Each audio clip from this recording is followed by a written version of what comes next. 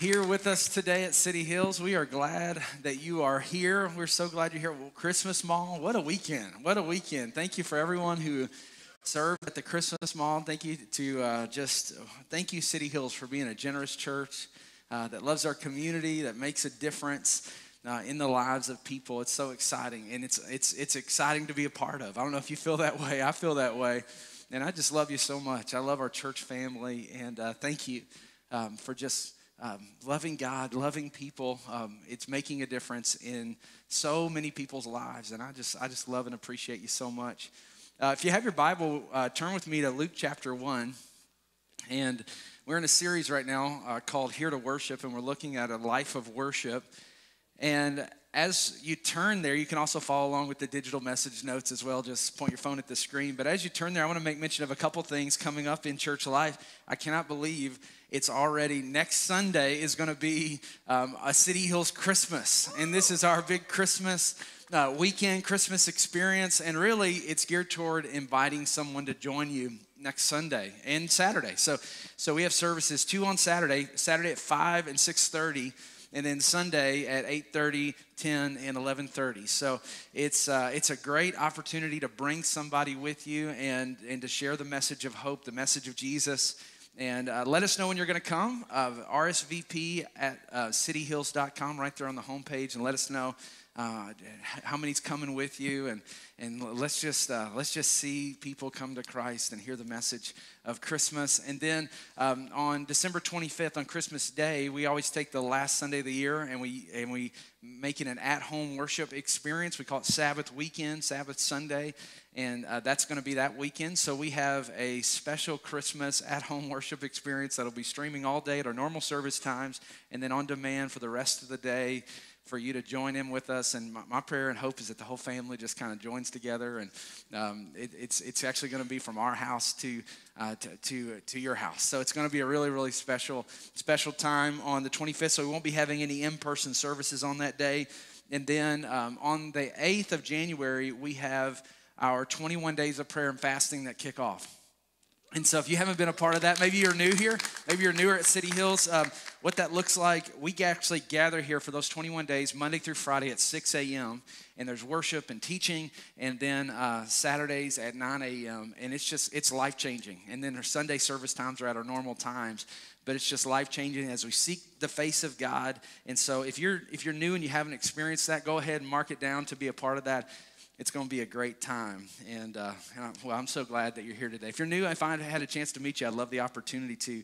But let's dig right into the Word today. I want to kind of look at the Christmas story from a little bit different vantage point this morning, and to look at actually kind of the beginning, the preamble, if you will, to what's going to come as we look next week at the birth of Jesus Christ. We're going to kind of look at the beginning of whenever God spoke to a couple through an angel in Luke chapter 1. Let's look at it together. Luke chapter 1 in verse 5 says, "In the days of Herod, king of Judea, there was a priest named Zechariah of the division of Abijah. And he had a wife from the daughters of Aaron. Her name was Elizabeth." Verse 6, "And they were both righteous before God, walking blamelessly in all the commandments and statutes of the Lord, but they had no child." But you could insert whatever the impossibility is that we all face. They were serving God, but there was an issue. They had no child because Elizabeth was barren, and both were advanced in years. Verse 8, "Now while he was serving as priest before God, when his division was on duty, according to the custom of the priesthood, he was chosen by lot to enter the temple of the Lord to burn incense." This was a type of worship, to burn incense in the temple as worship to God. Verse 10, "And the whole multitude of the people were praying outside at the hour of incense. And there appeared to him an angel of the Lord standing on the right side of the altar of incense. And Zechariah was troubled." And I'd say amen to that. I'd be troubled too. This was unexpected. He was troubled when he saw him, and fear fell upon him. But the angel said to him, do not be afraid, Zechariah. How many are thankful that God's word of us not being afraid? Sometimes when God's moving in our lives, we have fear, and it's okay. God says, don't be afraid. Don't be afraid. I'm leading you. It says, Zechariah, for your prayer has been heard, and your wife Elizabeth will bear you a son, and you shall call his name John, and you will have great joy and gladness, and many will rejoice at his birth. Verse 15, for he will be great before the Lord, and he must not drink wine or strong drink, and he will be filled with the Holy Spirit, even from his mother's womb. Verse 16, and he will turn many of the children of Israel to the Lord their God, and he will go before him in the spirit and power of Elijah to turn the hearts of the fathers to their children and the disobedient to the wisdom of the just, to make ready for the Lord a people prepared. In verse 18, some great marital advice. Verse 18, and Zechariah said to the angel, how shall I know this? Watch this. For I am an old man, and my wife is advanced. Hey, that's good marital advice right there. For all the men, I'm old, she's advanced. Just saying.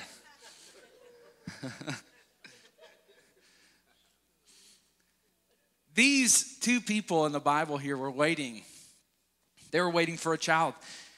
They were now older and had been praying for a long time for something to happen in their life. They're waiting for this promise to come. They're waiting for a baby, but more than that, they're waiting for the Messiah. They were part of the nation of Israel who were waiting for the promise of the Messiah to come. And this was something that really is what the Christmas story I was thinking about when it comes to worship and whenever it comes to all the things that we celebrate here in the Christmas season. Christmas has so much to do in the Bible about waiting. I feel like the Lord just kind of brought that to my attention. All the different aspects of the Christmas story and how waiting is involved in it. Pregnancy, there's waiting. Not only that, there was a waiting from the first moment the Messiah was promised to redeem the people of God until he came. Actually, the third chapter of the Bible has the very first promise about the Messiah coming. After Adam and Eve sinned, by listening to the devil, God comes in, he covers them and says there's coming a day where the seed of the woman is gonna crush the head of this serpent right here. And then nothing happens. And then all throughout the Old Testament, there are these prophecies, these words that God's going to come. We're reminded of them all throughout the Christmas season, like the book of Isaiah, that there's one coming, Emmanuel, God with us, the Prince of Peace, the everlasting Father. There's all these promises, but after the promise, there's silence and nothingness. And I really came with a burden on my heart to share with somebody, to encourage just the church family, or maybe just to encourage one person. I don't know who I'm preaching to today, but somebody who God has given you a promise. You know God wants to do something great in your life, or you have a prayer that you've been praying, or a loved one that you've been praying for, or a tension in a relationship or in your marriage, or a relationship that you want, and here you are again, single again, or something you want fixed or mended, or a promise from God. You're like, God, I got a Bible verse for it. I'm standing on this promise, but it looks like it's not happening. It looks like there's no progress between God's promise and the fulfillment. It looks like there's nothingness. And you feel like you're in the gap. You feel like you're waiting. I came to really preach to that person today, because here's the truth. None of us like waiting, do we? Not at all. I mean, I've never, been with, somebody before, and like there's a waiting line at the doctor, and they're like, oh, I've been looking forward to this. I cannot wait. I came just excited about this. Or you go to a theme park and it's like, man, I just hope there's extra lines. I'll wait in the longest line. I'll pick it on purpose and I want to walk in that line. No, we hate waiting. My kids, they have no concept of waiting. And they keep asking for things like right now. Like just 2 days ago, my son was asking me for something for Christmas. Well, no, for something, just a game that wasn't cheap. And he said, can I get this? I said, no, son, Christmas is only a couple weeks away. He said, Dad, that's forever away. We don't like waiting. We don't like waiting. We don't do waiting well. But there are certain things we can only learn in the waiting. Isn't that true? That kids have to learn the difference between the words no and not yet. And the more immature you are, the more you can't tell a difference between no and not yet. But the more mature we are, we trust that God's delays are not necessarily his denials. I was thinking so many of the problems that I face in my life have to do with the fact that I'm not good at waiting. Think of the problems in our world today because we're not good at waiting to delay gratification. We want what we want right now. Think about debt. It's caused because we don't want to wait till we have the money for something. We want it now. You think about the immorality. You think about the diseases that have come into our world because of people not waiting until marriage to have sex. You think about all of the different things that we just don't want to delay gratification, and we want it when we want it. If we could get God anything, it would be a wristwatch, right?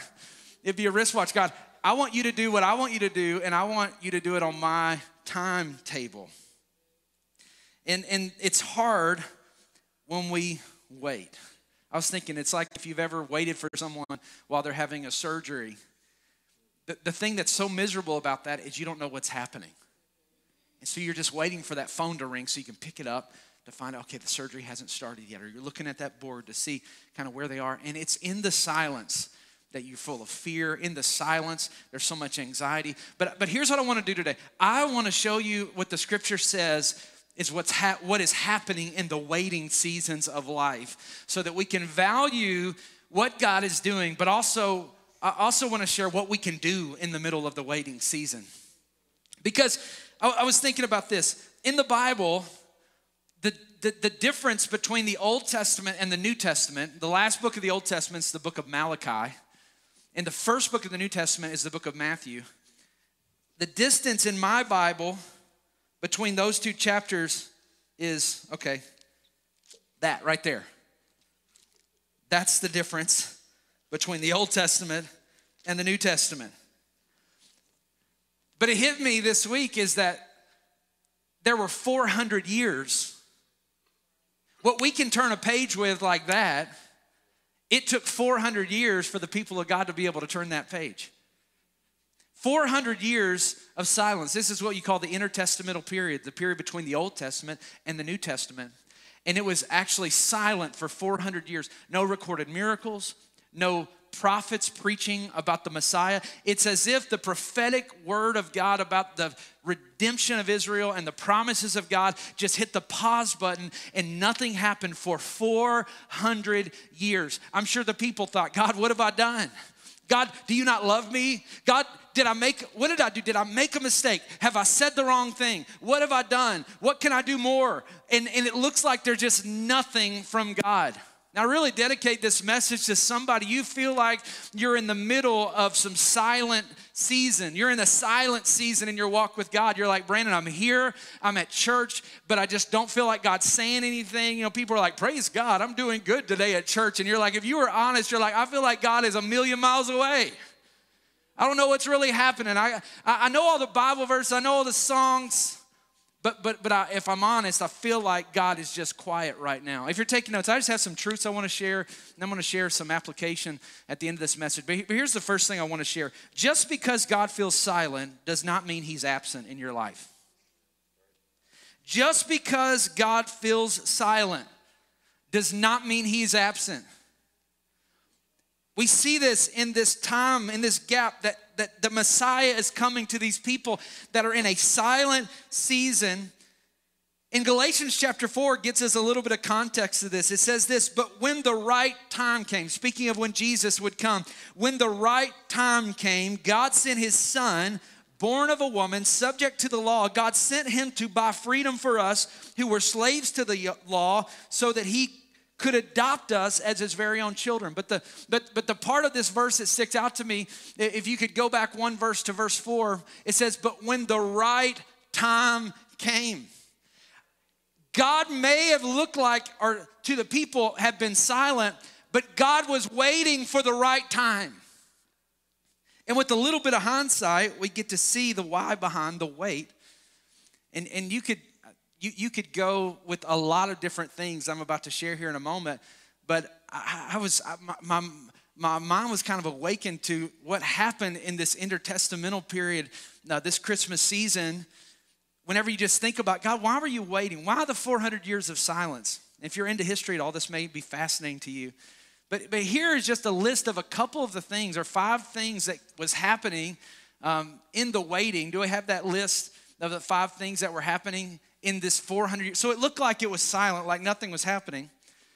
But here's just some things that were happening in history. Alexander the Great conquered the then known world. And because of that, Greek, for the first time since the Tower of Babel, there was a common language of the majority of people on earth. And that time, because of the common language, the Old Testament was translated into Greek in that common language. So now the common people could understand what God has been doing since the beginning, since Adam and Eve. They had the Old Testament. In this same time period, the Socratic method was being taught or embraced. And what that meant is that teaching was no longer just a one-way event, but you could actually ask questions, and you could challenge, and you could it engaged the learner to really engage the depth of their mind to process ideas.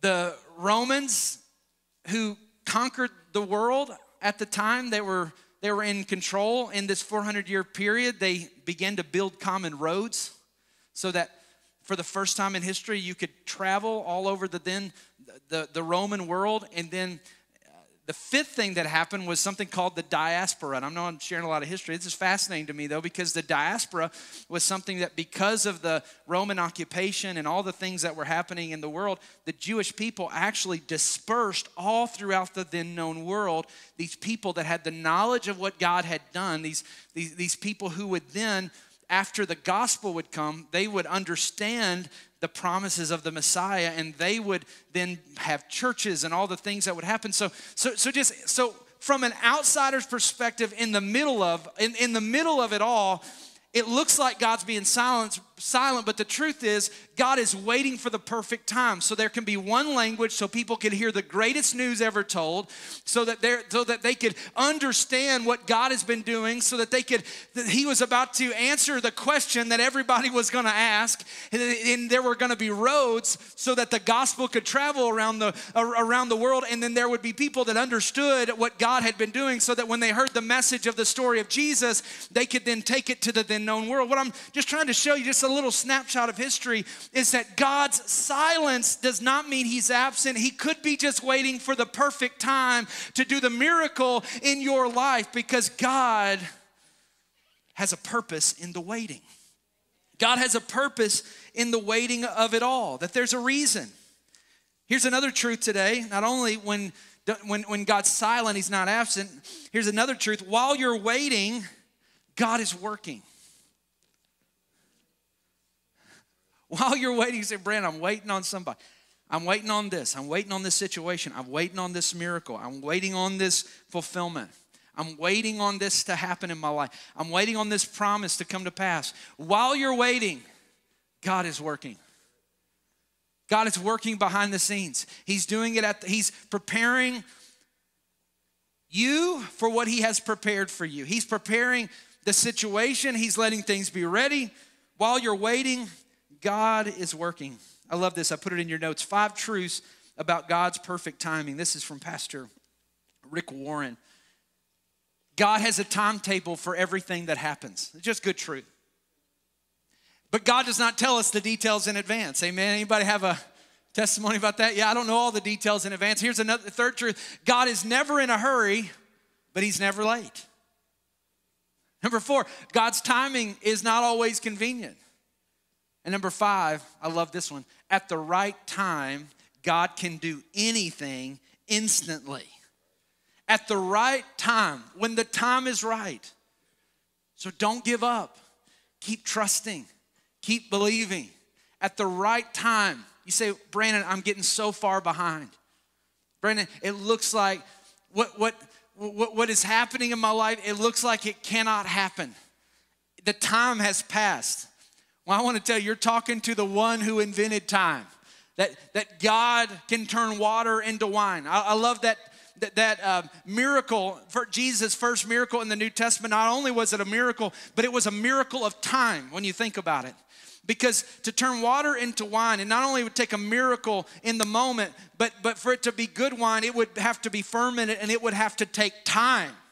It would have to take a long time. And here's what the Lord can do. If you'll trust him, he can make what would have taken a long time be done in a moment if you'll keep trusting him in the waiting, because he's in control. And so back to our text, Luke chapter 1. This 400 years of silence, of looking like nothing's happening, culminates, this fires me up, culminates in an angel speaking to a man named Zechariah who had a wife named Elizabeth. This is breaking the silence, if you will. 400 years, nothing. And God breaks the silence with Zechariah and Elizabeth. Why Zechariah and Elizabeth? There's so much meaning. The Bible is so full of meaning. The Bible is so full, it's like a diamond. It's so full of revelation and hope. And this just encouraged me all week long.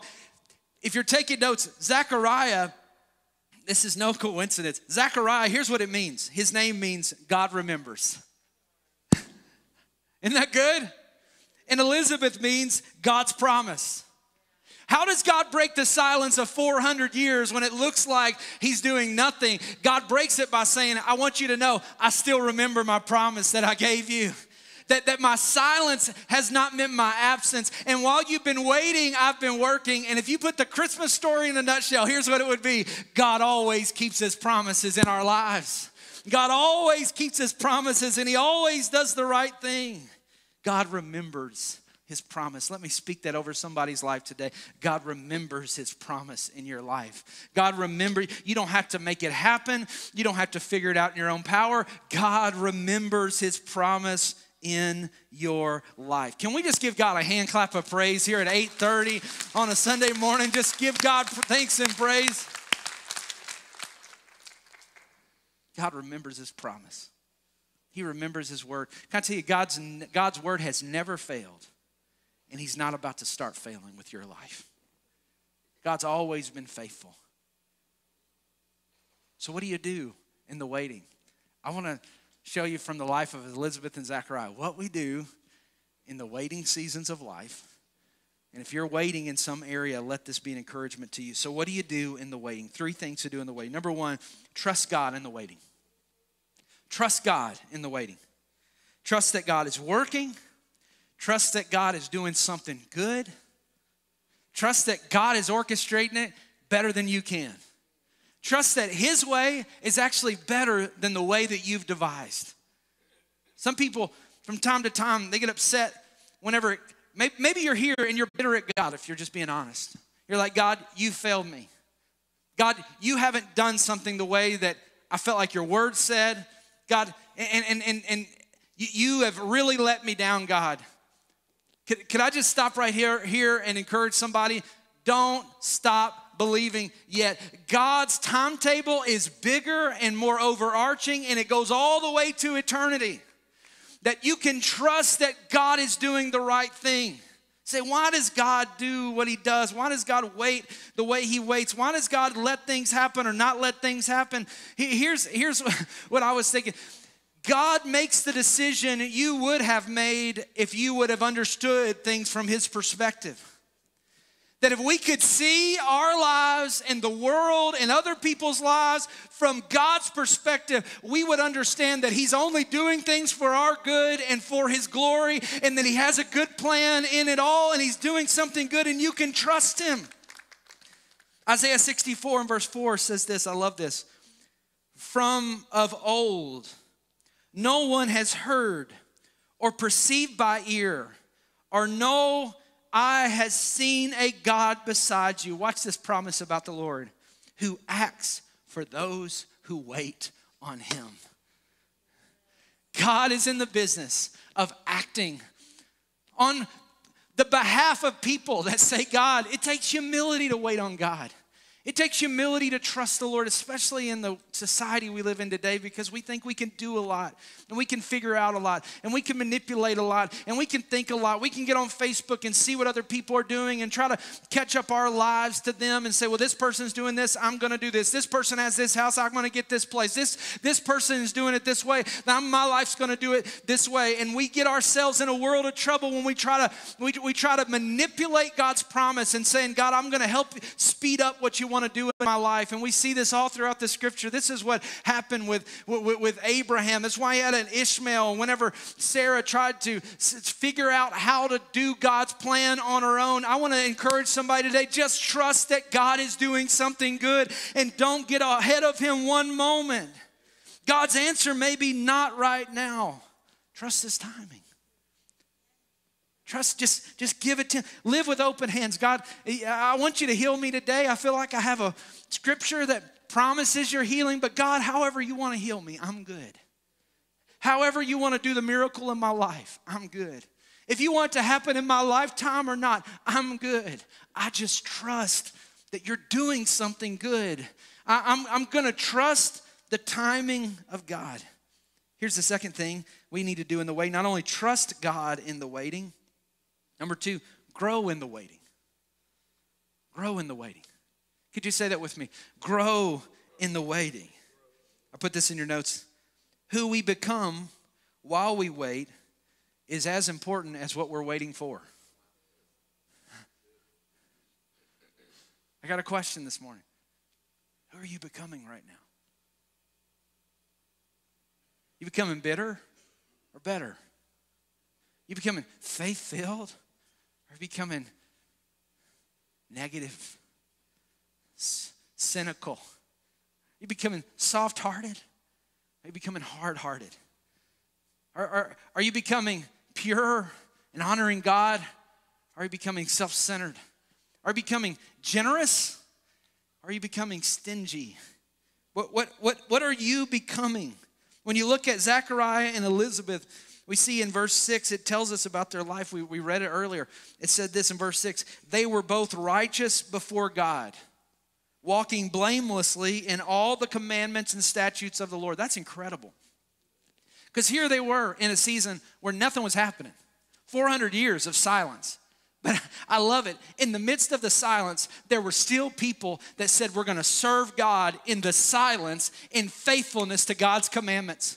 You know, I don't need to feel God to do the right thing.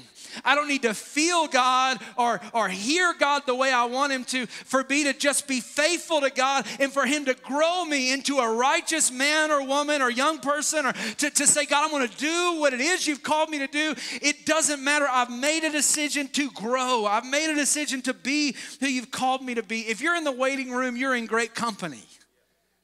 Because people throughout the ages, saints of old, I was thinking about Abraham waited 25 years on God's promise. Joseph waited 23 years from the dream that he had to the fulfillment of the dream. David waited 15 years from the time he was prophesied and anointed to be king before he actually got on the throne and actually fulfilled what God had already anointed him to be. It took time. And not only that, Noah, he built a boat in the middle of the waiting for 120 years. You're in good company in the waiting. Who are you becoming right now? Here's another question. What are you learning right now? Good challenge. Write down, before the day's over, write down what you're learning right now in the waiting. I did this morning. Whenever I got here a little bit early, I was thinking about this message. It was, and I just took out a Post-it note and I wrote down a couple areas of my life where I'm just waiting on the Lord. And I always said, okay, Lord, these are areas I'm waiting. What am I learning? And what I realized just in just that one little exercise, God began to bring truth of what he's building in me, what he's doing in me, what he's doing in my life. Because while I wait, God is working. And he is working not just wanting to do something through my life. He's wanting to do something in my life. He's wanting me to become who he's called me to be. I think about Paul in prison. That's how waiting feels like, in prison. We feel like we're stuck. Feel like we can do nothing. Paul's preaching the gospel, doing the right thing, and he's stuck. But in this stuck place, he doesn't say, woe is me. God, you failed me. God, you haven't done what I said, what I thought you were going to do. God, I'm out here planting churches. God, you owe me. But what does he do? He gets out a piece of paper and starts writing the book of Philippians. Count it all joy when you fall into try. He writes, he begins to write about the joy of the Lord. He begins to write the letters in the Gospels, and the letters of the epistles that changed our lives, changed the church. So here's what's God teaching you right now? I'm not trying to make light of the waiting season you're in, but what's God teaching you right now? And I'll say this, don't let the devil keep you in the past for one moment. You say, Brandon, I've blown it. Look at what I've made. I'm waiting because I've blown it, because I haven't been leading my family right. I haven't been doing the right thing. You know what? The devil wants to keep you locked in your past. God's bringing you forward today. He says, my promise still stands. Here's the awesome thing about God. His promise still stands even though we make mistakes. You talk about waiting. God is so patient in how he waits on you and me to be ready to fulfill what he's called us to do. Here's the third thing. So trust in the waiting, grow in the waiting. Number 3, worship in the waiting. Worship God in the waiting. We read that in Luke chapter 1, verse 8. That here Zechariah, as he enters the temple, this was the Old Testament temple before the resurrection of Jesus, before we're worshiping a risen Savior with the revelation that we have of what God's done. But he was in his own way faithfully worshiping God. And I love what verse 13 says. But the angel said to him, do not be afraid, Zechariah. Watch this. For your prayer has been heard. In other words, he was praying. Worship in the waiting. Pray in the waiting. I want to commend you for being at church today. If you're in the middle of the waiting, or you're watching online, you're in the middle of the waiting season, I commend you, because as we worship in the waiting, God does a miracle in our life. As we worship in the waiting, God does awesome things as we fill the empty voids with God's word, with worship, with prayer. Here, I mentioned it earlier about waiting at a hospital. But the silence is where the enemy works in our lives. It's in the waiting. It's in the silence where the enemy says, God's forgotten you. God doesn't care. I was thinking of this. If Satan had a tagline or like a mantra, a slogan, a motto, it would be this: you're all alone. Because that's what the enemy lies to you and me about all the time. You are alone. Nobody knows. Nobody cares. You're all alone. But when we worship, it fills the voids with the truth of who God is. I want to tell you, worship can get you through the most difficult moments of your life. I look back over my own journey of the last 20 years of serving God, and I think about the highs and the lows and the opportunities to worship God. I think about we were told about 2 years into our marriage, Kara and I, we've been married, next month will be 17 years. We were told a couple years into our marriage that we wouldn't be able to have kids. And I just remember the blow that was. And I remember going to church after that and standing in the down front in the altar and just lifting up our hands together and just worshiping God. God, I just worship you.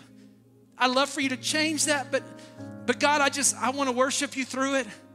And I think about we were able to, she got pregnant, and then we lost the baby, walking through a miscarriage. We were living in Florida at the time. She was in Florida, and I was on a work trip in Austin, Texas at a church conference. And I get the call while I'm at this church conference that she was experiencing a miscarriage. I didn't know what to do. I was in the middle of this church. I'd never been in this conference. I walked down this hallway, and I found a private little bathroom kind of in the back.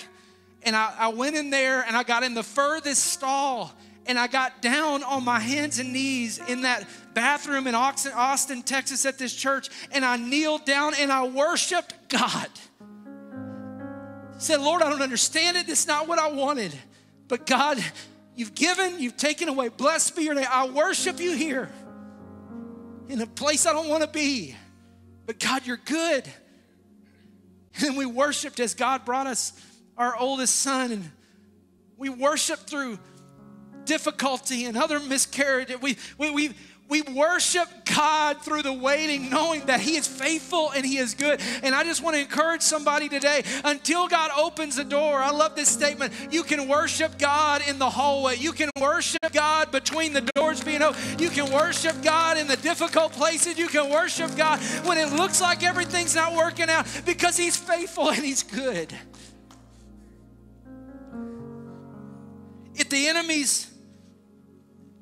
If the enemy's motto is you're all alone, then God's motto is I'm with you. For taking notes today, here's the last and final thing I want to say. So powerful. While we wait on God, we wait with God. Isn't that good? God's not just the doctor in the surgery room doing the work. He's also the friend that sticks closer than a brother, sitting out with us while we're waiting. God's not just the one doing the work and now we're here, we're all alone. No, while we wait on God, we wait with God. And He is with us in the waiting. Matthew 1:21, this is the promise of Christmas. 1:22, all this took place to fulfill what the Lord had spoken by the prophet. Behold, the virgin shall conceive and bear forth a son, and they will call his name Emmanuel, which means God with us. I'm with you. And then you flip over, that's the beginning of Matthew. This blessed me. I want to show you the last verse in Matthew. It begins by saying God is with us. Here's how it ends. Matthew 28:20. And behold, I am with you always, even into the ends of the age. It begins with I'm with you, and it ends with I'm with you. In the beginning, they were waiting on a Messiah. Can I tell you to come? We're waiting on the Messiah to return, and He's still with us in the waiting. He's with us while we wait. Now I'll conclude with this last and final scripture, Isaiah 40. I thought this was so powerful. Why don't we, wherever you are, I want you to just kind of close your eyes, and I just want to speak this over you from God's word. I pray you don't hear it just as me speaking. I pray you hear God's voice speak to you today. It says, why do you say, O Jacob, and speak, O Israel, my way is hidden from the Lord, and my right is disregarded by my God. In other words, God, why are we waiting? God, you don't even know where I'm going, all the things we feel in the waiting. And here's God's response to what? To the waiting seasons. Verse 28, have you not known? Have you not heard? The Lord is the everlasting God, the creator of the ends of the earth. He does not grow faint or grow weary. His understanding is unsearchable. He gives power to the faint. And to them who have no might, He increases strength. For even youths shall faint and be weary, and young men will feel exhausted. But they who wait on the Lord shall renew their strength. They shall mount up with wings like eagles. They shall run and not be weary. They shall walk and not faint. And that's my prayer for you today. Let me pray for us today. What's God saying to you through this message? I know it's for somebody in this house. Maybe I'm just preaching to myself, but we all have seasons in the waiting. But God said, I'm Emmanuel. I'm with you in the waiting. So worship me, because I'm faithful and good, and I've not left you alone. Lord, I just pray for anybody here today in the middle of the waiting season. Anybody here today who's been feeling like giving up? Anybody here today who's been through trauma and pain and grief and sadness? Lord, and today your truth is just coming alive in their heart. God, I pray today, Lord, that the enemy does not take any territory back from what's being spoken today. I pray this will be marked in the hearts of believers all over this place, God, that we would know that you're faithful and know that you're good and you're doing something good through it all. While we wait, you work. and you do the best work, God. In Jesus' name. In Jesus' name. Nobody looking around. If you're here today and you feel God calling you, drawing you, and you say, Brandon, I'm not right with God. I've been doing life my own way. I want to surrender my life to Jesus. I don't want this service to end without giving you an opportunity just to do that, to surrender your life to Jesus, to begin again, or maybe for the first time. I invite you to pray this prayer of surrender with me, a fresh start with God. Let's pray this together. Say, Jesus, I surrender to you. My whole life is yours. I give you my mistakes. I give you my hopes and dreams. I give you the challenges that I'm facing. I give you my whole life. Save me. I believe you're the Son of God, Jesus. I believe you died for my sins. Fill me with your Holy Spirit. I choose today to surrender. I choose today to trust you. I choose today to follow you. Wherever you want me to go, my whole life is yours. In Jesus' name, amen and amen. Lord, thank you for what you're doing today all over the house. In Jesus' name.